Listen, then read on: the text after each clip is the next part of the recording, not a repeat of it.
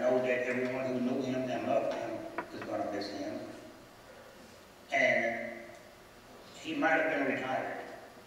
He may have not had much money, but he was not poor by any stretch of the imagination. Just look at his fruit.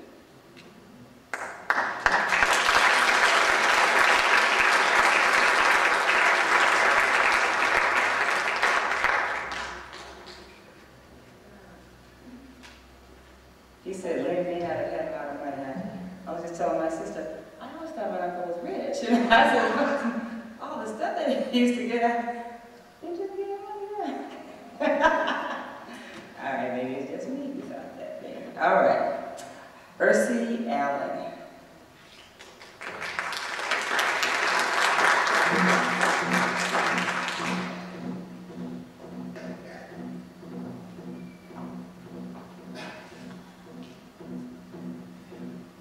Hello. How you doing? When I heard that Lynn had passed away, I was in St. Louis for Thanksgiving. And my mother and my brothers and sisters asked me, well, tell me about it. And I said, well, he was in his 50s or early 60s or whatever. Talked to Dee, come to find out the man's 72 years old. So somehow or the other, Lynn slipped in, was that 15, 16 years that I didn't know anything about. And that's interesting because what I'm hearing from people is that there's a lot of things that I know about Lynn. I never got to know him.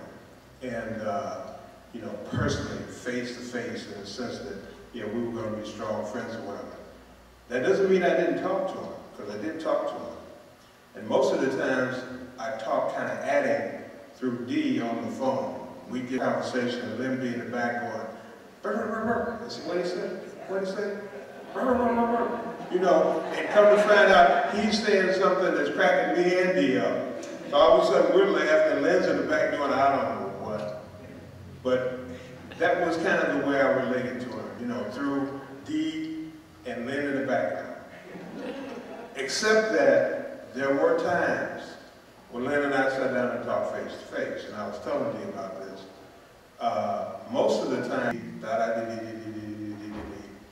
and then all of a sudden, wham! He would say something. I said, what are you talking about? And off we go. Off we go. The man read books. I don't know where he got these books from or what made him read them, but the man was into stuff. He was really into stuff. And he'd get to turning my ear around, and I'd go, where do you get this from? And he'd say, man, I read this book, blah, blah, blah, blah, blah, and that's what it's, oh yeah? He was always, as the other guys have said, there was a thing with him where he would get you one way or the other.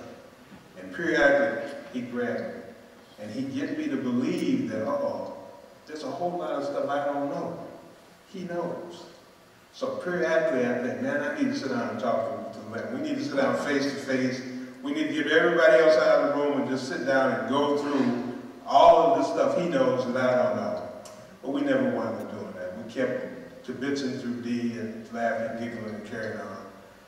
And it was great. I mean, I think of Lynn as a friend, but there was something that went on between he and I that I loved. And it's great that he has a celebration, that people are here to honor him today. And I guess this is the 16 Cadillacs and, you know, 16 limos or whatever. This is it. This is for Lynn. Now, I want to know how I get this for me, too, so we're going to have to talk about that, too. And there's one last thing, one last question I'd like to ask all those people who come up here and talk about Lynn. What do you mean he loved women?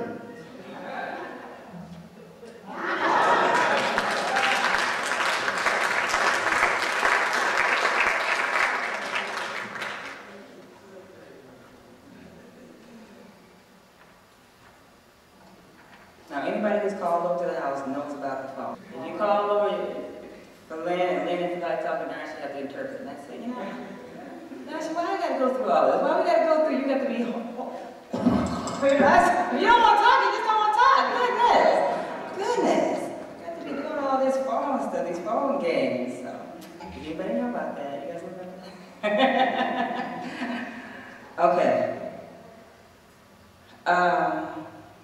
Josh, how do you pronounce this? Is it a Sayatu? Seitu.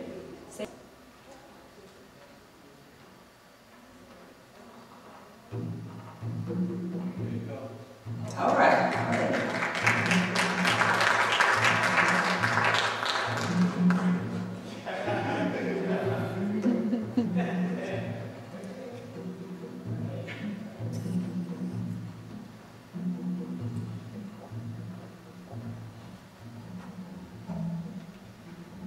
You know, J. Otis said that he was a hard man, and Lynn was. And he was hard because he was uncompromising in his beliefs and values. He was strong in his opinions and was well-read and was well-grounded in his opinions. He knew what he was talking about. He's the kind of man that I aspire to be like. I would love to be more like Lynn in that strength. The kind of brother that you could kind of look at and read right away. You know that when you saw Lynn, that this is the kind of brother that don't take no stuff.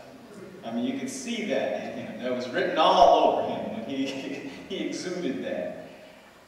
Now, in spite of all that, or really with all of that, he was also very loving, very compassionate. And if anything, if any life lessons, if we can learn anything from his life, then that's how to love. I mean, he loved and embraced all of us. He loved and embraced African-American culture. He loved black folks down to the smallest little elements. But he was also real critical of us. He wanted us to be responsible as well. And while there's nothing more than I can add about how much he loved women, he loved one woman in particular, and was never ashamed or afraid to demonstrate that love. And that's one thing that I'd like to carry forth. One thing that I'd ask everybody to is to be able to express, don't be afraid to express that love to all of us in different ways. Now, you know, everybody's gotten up here and told these little stories, little vignettes about Lynn. Now, I was with Lynn in his last hours as well. Now, and I was with Lynn because I owed him something. And even laying up there in the hospital, he didn't forget. We got a call from Dee that he was wanting to see his artist. Now, Lynn and Dee commissioned me to create a ceramic cup in celebration of his granddaughter's graduation from college. And I showed him a couple different examples, and I spent time on fashioning these cups, thinking, throwing them on the potter's wheel, firing them up in the kiln, and they kept messing up. I kept having all kinds of problems with it. Well, we got a call from Dee saying that, look, he doesn't have that much more time, so you got to get this together. So I stayed up half the night, making sure that I could get this cup down to Lynn to be able to give it to his granddaughter. So I gilded the thing, put these letters from her sorority on there, and her name on there, brought it down to Lynn about 5 o'clock in the morning, one morning. And so he looked at it and gave it to him, and I got a call from Dee a little bit later saying, well, you know now, he wants that's not quite right. So he was giving instructions to her, to me, on what to do with it. And he was right. He was right. He suggested another finish for it, and he told me where to get the finish. So that's my last task and the last thing that I owe Lynn. The last physical thing. But more psychically and spiritually, the thing that we all owe him is to be able to embrace each other and to be able to demonstrate our love to each other and not to be ashamed or hesitant to do that.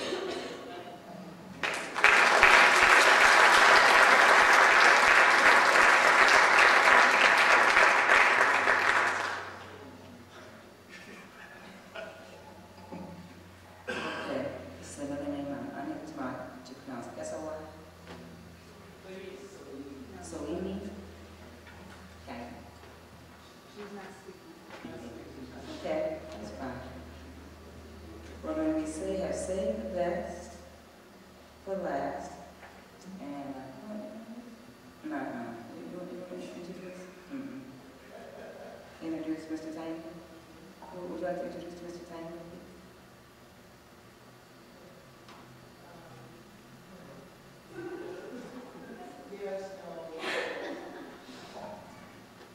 Who? Oh, hold up. We have one name, so who? Ezra, I'm sorry.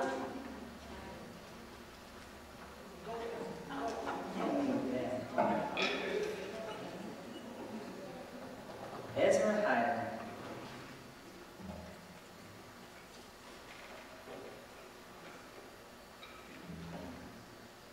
I was in San Francisco. I had a very rare opportunity.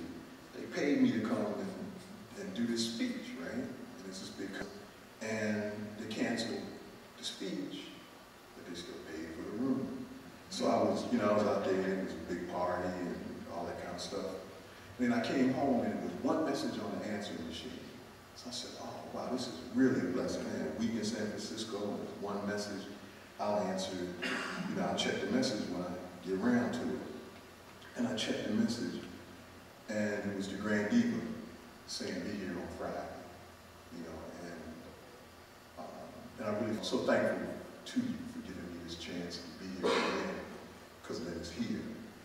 And there's so many things that I love about Lynn. And one of the things was that his mind was always working. He was always reading. And in his own way, he was always challenging you to do better things. And one of the last books we talked about was the Quran. I don't know what religion Lynn claimed, but I know that God and the ancestors claimed him, and that he's hanging out with now. And I thought that I should try and write something, original for this. But then Grand Diva told me she was going to talk about the fact that he was born in a part of America that was as serious as it needed to be. And then I thought about music. It was something about his lips. He always reminded me of Miles. And so I said, well, I'll write about Lynn being a trumpet. But then I thought about the fact that the world is too full of trumpet people. Braggadocious, brassy, full of hot air. I said, no, Lynn don't want to be that. And then I looked in the program, and it said he was a master Ibanaker. Lynn is bad. And then I thought, that's it, Lynn is our drum. He's our heartbeat. And the last time I saw him, he was moving, with this kind of rhythm. Lynn was timeless. He was like one of the Graham Hanson brothers used to wear, that 3/4 leather, But I think that the thing that I admire most about Lynn is that he was cool. He was cool, or he even stopped on green lights. Super cool, ultra black, a tan purple, had a beautiful shade, had a double natural that would put the sisters to shame. That was a few years ago. His beads were imported seashells from some black country I never heard of. He was triple hip. His tikis were hand-carved and came expressed from the motherland. He would greet you in Swahili or say goodbye in Yoruba. Ooh, Jim, he'd be so cool and intelligent, cool and super cool. He was uncool by other niggas cool. Cool, ultra cool, was Bob cool, icebox cool, so cool, cold cool. His wine didn't have to be cool. He was air-conditioned cool. Cool, real cool, made me cool. Now, that's really cool. Cool, so cool, him nicknamed Refrigerator. And before Detroit and Newark and Chicago, after Watts and Simi Valley and Rodney King, Lynn was always there. cool, super cool with the Grand Diva to remind us that to be black is also to be very hot. So then wherever you are, you know, the Grand Diva will be cool because we're going to love her like she loved you and like you loved us. Thank you.